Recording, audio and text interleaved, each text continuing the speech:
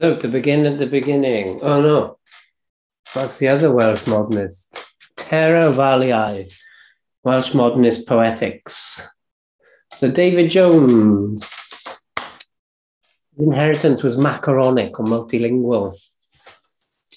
So in this book, Macaronic Poetry by Appleton Morgan from the 17th century says jest or ribald song, a species of composition thence resulting has been dubbed macaronic. The diversion of scholars being to literature what opera bouffe is to music, something to be composed as Ruffini played Offenbach with one finger and yet becoming in time so fertile. The other inheritance is the liturgical macaronic, such as The Dream of the Rood and Piers Plowman, and we have a bit of here. Summation of Jones's work by Drew Milne. Amid the ruins of modernism, the sprawling edifice of David Jones's poetry towers above more accommodating rubble in the shape of a severe folly of spirits. Jones's inheritance of satire and sacrament seems apt, taking from one rule-breaking formal innovation and the other pious seriousness and neo-Thomist, as Thomas Aquinas' autodidactic fervour of his etymological and historiographical and literary intertextual work. I'm going to argue that the very act of placing these languages together in one place represents the politic of the Anathemata. Medievalist pluralism segues into modernist formal experimentation under Jones's composition. So Cynghanedd and Friends, or Anglo-Saxon syllabic verse, both. Wheelisk man, Wheelisk being Anglo-Saxon for foreigner. Of Gilead brake this late lambing year, already they have put wood into his bread, but 18 days to the maying, they said. It's Tuesday's child is choose this year's mab of the green, Mundi Domina, or was she Monday's total beauty? So Cynghanedd is Welsh syllabic poetry. Jones says, hard to learn, formidable lingo referred to, and especially the deposits of which is the subtle vehicle should be the concern not only of the persons of Welsh affinity, but of the English also.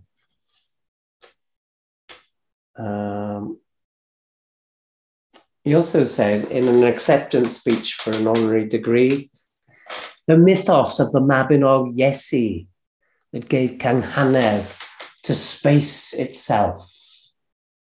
So Jones's novitiate as a Welsh bard pose seems to also be a good fit, eschewing the separation of artist and art. So in Welsh syllabic poetry, you've got 24 meters. And basically, there's a hemistitch in the line, and the consonants or the assonants, and sometimes the vowel sounds are echoed either side of the line. So I just want to talk about how people in English poetry got to Cynghanedd. So generally, obviously, Jared Manley Hopkins on the top left here is a great influence in terms of sacramental poetry, not only Cynghanedd on Dylan Thomas there and on Jones. Jones is also drawing from an Erin's Godofin in the case of in parenthesis. And then we've got all these other modernists as well, multilingual modernists, Bunting from Northumbrian verse and an Erin's Godofin, another kinvey of poets, according to Rick Cadell. Joyce, also inspiration from Cynghanedd in Finnegan's Wake. And then we've got Pound, Eliot, McDermott, who are drawing on more Latinate Greek sources. Olson is also compared with Jones quite often, because Maximus Poems was coming out at the time, Anathemata was around. And then we've got Eros Bowen there on the left, who's a quixotic entry, a Welsh language modernist, who in full circle gets Cynghanedd from Thomas, as well as being a Welsh language practitioner. Now I want to talk a little bit about O'Sullivan, Maggie O'Sullivan. Now, temporal cousins, I'm calling them, in order to justify using this quote, basically. So there's a little bit of her poetry there. And Charles Bernstein says, O'Sullivan's visceral vernacular or autochthonous verse tilling the inter-indigenous brainscape of the Celtic, Northumbrian, Welsh, Gaelic, Scots, Irish, Anglo-Saxon, transloco-voco titillated strabismus. It's not that O'Sullivan writes directly in any one of these languages of the Isles, but they form a foundation of force field out of which their own distinctive language emerges. So I think you could probably use that to describe Jones. Jones says of Cynghanedd, sound and sense were regarded as having a parity, so the verse structure and meanings of the words used in making the structure were regarded as forming one indissoluble unity. If that is so, then the aesthetic principle of the bardic tradition is beyond reproach, and one can see why it produced so objective an art form.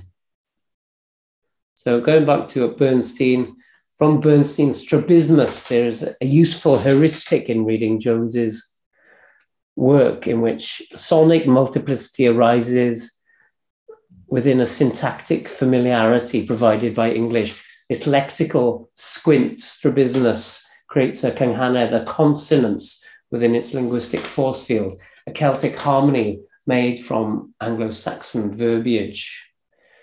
The other reason I wanted to use Cynghanedd is this word glec, which is like a consonance. The auditory and performative sonic glec of Jones, an impact of consonants on the ear is the glec, which chimes with the implied spatiality of Jones's Cynghanedd, the harmonization or chiming of space itself. Jones's autochthonous archipelagic modernist text, the Anathemata, creates its own translinguistic nexus, I argue.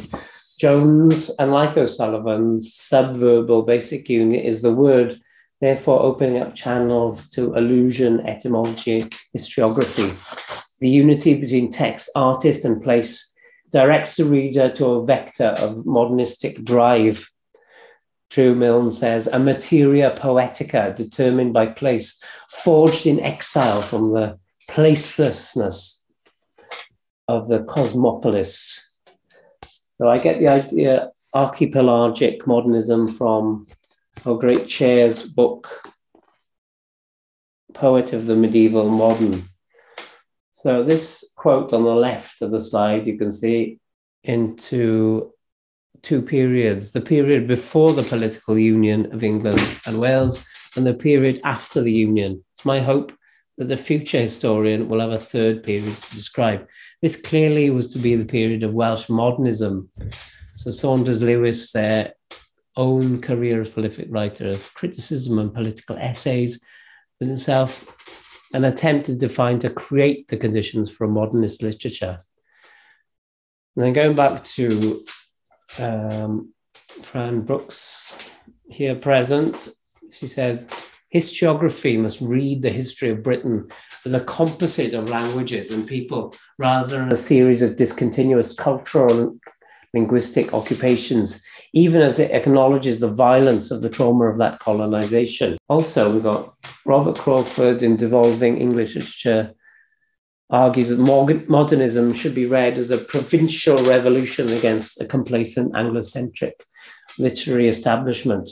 So Jones takes the extra step of entering the linguistic universe of the provincial through his pronunciation notes and the inclusion of exolinguistic elements, providing a sonic unity as one text. Jones, in his autodidactic doggedness, dares to step outside the modern ideology regarding separation and exile, and with an exile zeal towards the Welsh language and literature, elevates Welsh to the level of liturgic apotheosis. The very fact, I argue, of mixing languages is a political mixing of Anglo-Saxon sources and Welsh. And Latinate liturgy goes against, for example, Ezra Pound's trajectory towards ancient Greece.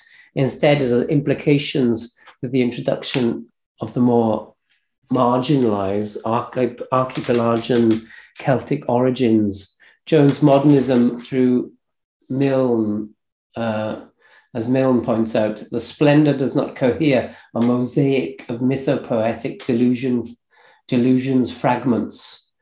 That Jones does not tidy up the fragmentary nature of his work, echoing Nennius, I heaped together all I could find, the central figure of the Mabinogi as Christ. Also, I regard Jones as a Welsh modernist because of this quotation by Gwyn Williams, the absence of a centered design. An architectural quality is not a weakness in Old Welsh poetry, but results quite reasonably from a specific view of composition. English and most Western European creative activity has been conditioned by the inheritance from Greece and Rome, like Pound. So this is Dilworth, Thomas Dilworth, suggesting a sort of circularity to the Anathemata. Drew Milne again, his attempt to excavate ideological models can be read against itself for critical and material insights, and his formal innovations can be rethought, particularly his stress on conflictual class registers and the counterpoint of colloquial speech and poetic artifice evident in the dialectical juxtapositions of formal or liturgical inscription and the dialect of soldiers and conscripts in parenthesis. So this ideological blindness, I argue, provides a level playing open field for Welsh and Anglo-Saxon to exist as siblings in the lexical matrix of the page. Basolect and acrolect fuse to make one modernist linguistic continuum. Jones says, I myself today cannot be regarded as a Welsh artist of sorts by the University of Wales, for not even the university authorities can argue with the muse of history. She determines all until D the Varn. Thus, by good fortune, she allows me to be accounted one half Welsh, if one half Cockney with a dash of Italian. And after all, London was once a Britanno-Romanic urbs. Raymond Williams says, of borders of place and identity, I used to think it was especially problematic, but now I see it was characteristic. Jones and Lewis both trace the possibility of Welsh modernism. Lewis explicitly, Jones by the simple fact of inclusion, the non-elision of Brythonic tradition in close parataxis with Anglo-Saxon and sacramental Latin. Jones's modernism qualifies as Welsh modernism if one takes into account its multiplicity, its non-linearity, its pluralist identities, and its provincialism. Jones points towards a possibility of this third phase of Welsh literature mentioned by Saunders Lewis and explored tentatively before the dawn of this epoch by authors like Avos Bowen, Corrado Pritchard, Lynette Roberts. Raymond Williams says of modernist discourse, old and dissolving identities are at best raw material for an exchange of new and deliberately provisional universals which settle, identify as the past form, which they must be escape to the precarious and invigorating incitement of the new. Saunders Lewis says, nid lledyddiaeth ar phen ei hun mohoni, ac ni ellir ei deall yn iawn heb gynabod ei fod yn ran hanfodol o draddodiad llenyddol Cristnogol Ewrop, ac iddi sugno maith o brif fudiadau llenyddol a cyfandir hwnnw ar hyd y canrifoedd. It is not literature in its own right and cannot be properly understood without recognizing that it was an integral part of European Christian literary tradition and that it had sucked the nutrition of the major literary movements that continent over the centuries. I think Jones would be of similar mindset. If you consider the macaronic, the multilingual verse, and by dropping Welsh and Latin into English syntaxis as either nounal or adjectival forms, the monolingual English reader is provided with an insight into the plurality and projected modernist multilingualism and true British Brythonic poetic that represents its diversity, not as a monolingual cultural jingoism, but as a pluralist, albeit fantastical, discursive sonic image. So it was the Mabinogi David Jones. Jesus gave Cynghanedd the space itself. Like further advancements in multilingual poetics, Jones, in his distance from Welsh culture, puts Welsh on a par with scripture, and like O'Sullivan, provides a sonic and spatial zone of negotiation within the text to dispel hegemonistic monolingual discursive ideology and provide the ultimate in provincial modernistic critique on dominant literary discourse. Thank you very much.